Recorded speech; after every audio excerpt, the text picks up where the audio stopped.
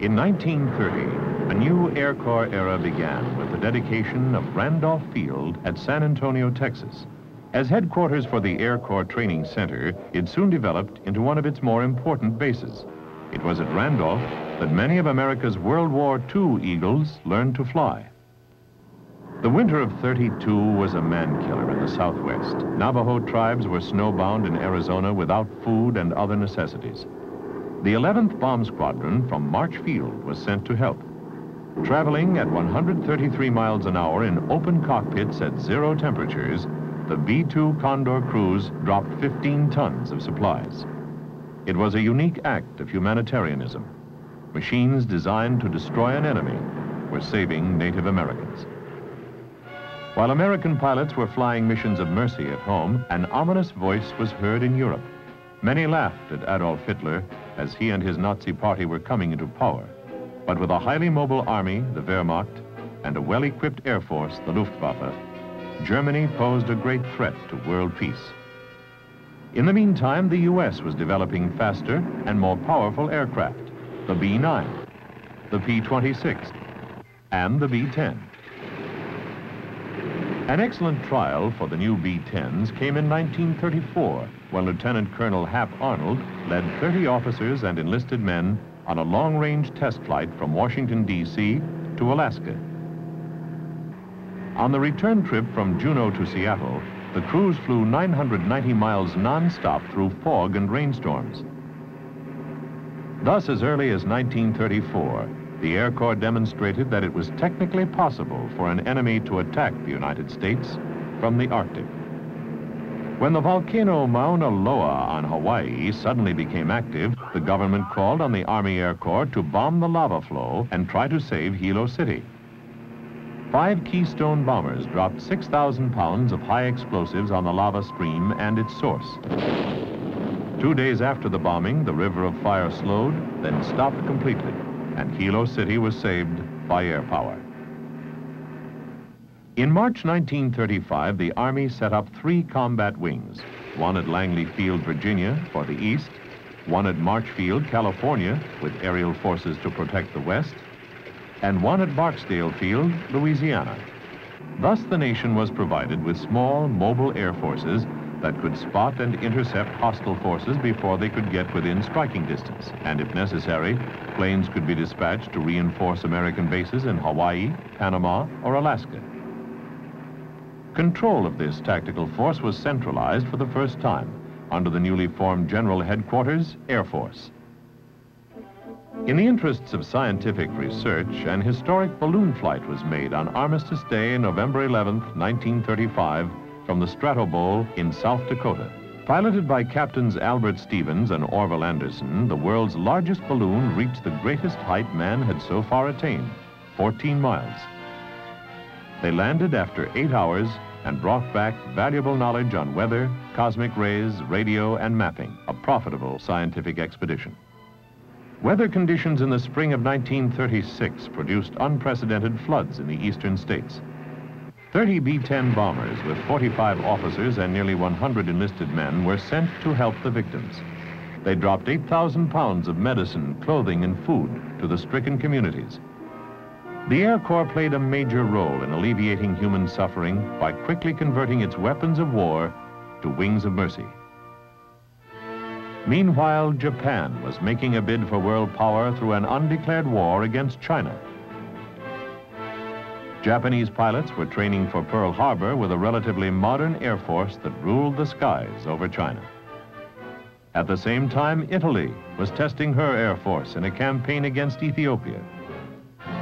The American press raised a valid question. Why was U.S. air power falling behind Germany, France, Italy, Russia, and Britain? The War Department had an answer. The nation was not devoting sufficient money to aircraft development. But the Air Corps was planning an aerial dreadnought of tremendous capabilities, the 4-engine B-17, later known as the Flying Fortress. The Boeing Company delivered the first B-17s to the 2nd Bomb Group in the spring of 1937. The new airplane gave the U.S. an unprecedented bombardment capability. On February 17, 1938, with Lieutenant Colonel Robert Olds in charge, the Air Corps dispatched 6 flying fortresses on a goodwill flight to South America. After visiting Argentina, Chile, Panama, and Peru, the bombers returned to the United States and landed at Langley Field, Virginia. All 49 men who participated were saluted for their skill in accomplishing the 10,000-mile mission. On March 11th, 1938, German mechanized forces escorted by 400 aircraft crossed the Austrian border. Hitler himself followed the next day and formally swallowed up the Republic of Austria. On September 30th, 1938, the Munich Agreement was signed. Without firing a shot or dropping a bomb, Hitler's military machine had won a great victory. The next day, 500 German aircraft took part in the invasion of the Sudetenland. Appeasement left Hitler free to conquer Czechoslovakia. Yet British Prime Minister Chamberlain believed he had achieved peace in our time. In 1939, President Roosevelt requested a larger defense appropriation for expansion of U.S. air power. First and foremost was concern with increased aircraft production. Training was also stepped up at Randolph Field in Texas to build a pool of reserve pilots. There were intensive studies in meteorology, navigation, radio, and air regulations. On completion of the training, most of the cadets were sworn in and commissioned as second lieutenants in the Air Corps Reserve. Rigid training converted raw recruits into men physically and mentally fit to defend the nation. On the fateful dawn of September 1st, 1939, Hitler directed the German Army and Air Force in a lightning-like campaign against Poland. Without warning, 2,000 modern German combat planes took off for the first aerial blitzkrieg in history.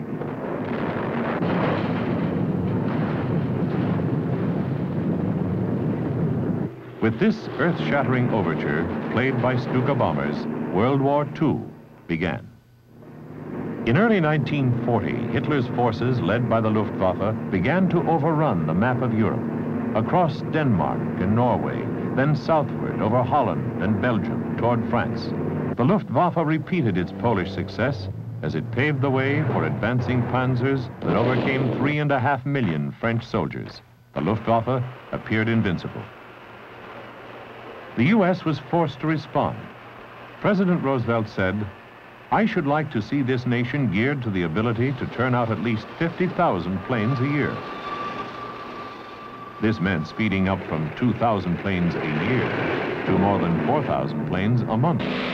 Many said it was impossible, but American industry rose to the challenge. After the French surrender, only the British Royal Air Force remained for the Luftwaffe to conquer.